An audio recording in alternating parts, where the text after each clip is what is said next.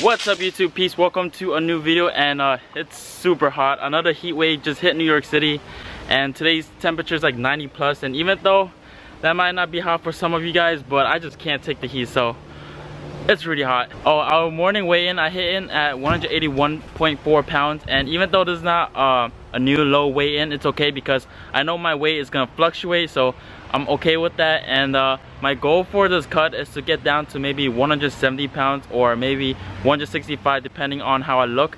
So that's the goal for this cut, is to get down between 165 to maybe 170 pounds. And right now we are currently heading to the gym. Today is a pull workout, and instead of doing heavy weights, I think I'm gonna switch it up and do hypertrophy workout today. So I'm gonna go for lower rest time, more reps, and more volume. So that's the game plan. And oh yeah, and for breakfast, actually for my meal, I only had one meal so far, and that is just 1 cup of white rice, 15 ounces of pork chops, asparagus, and the secret spicy sauce that I made, which is super yummy. Credits to me because I made it. Anyways, that was super tasty, and that was my only meal. So we're gonna go and get this pull workout in, and I'll catch you guys when I get to the gym.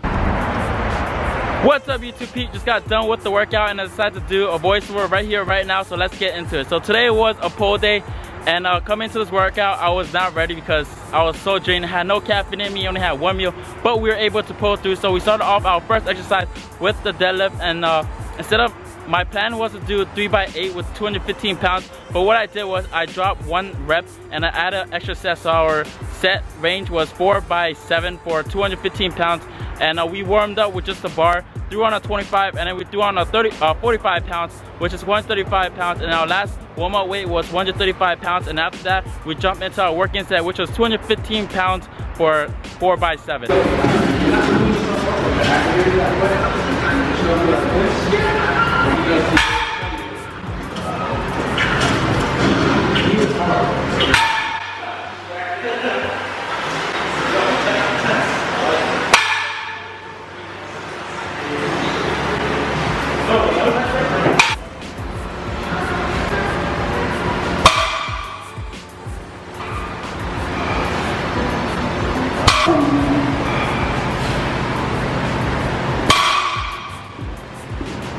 After deadlift, I was super tired and I was ready to go home, but we pushed through the workout. So our next exercise was a T-bar row. So we have 2 plates on, and we did that for 2 sets of 10.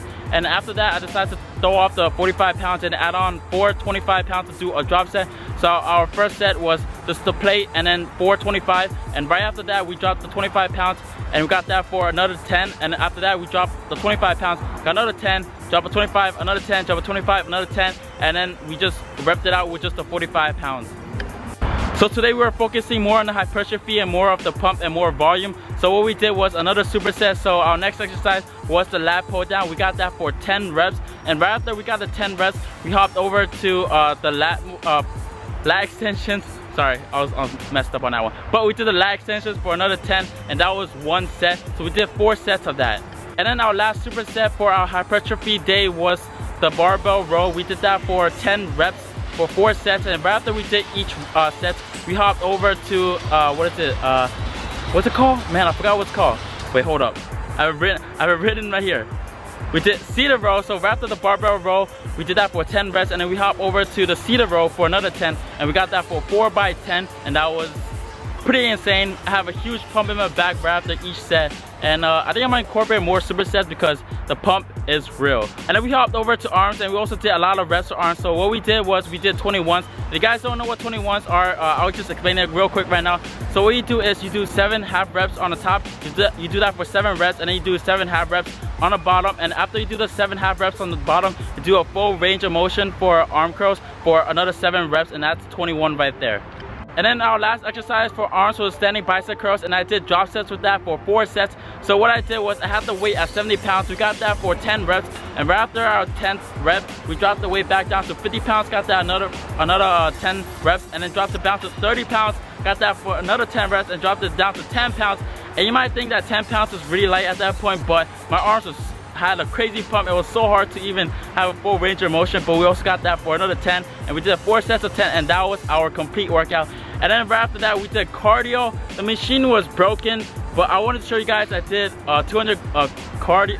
200 calories, but the machine was broken. I couldn't stop it or pause it right after I do like when I have it for 55 for speed, but then I couldn't stop it, so I had to reset it every time because I need to take a break.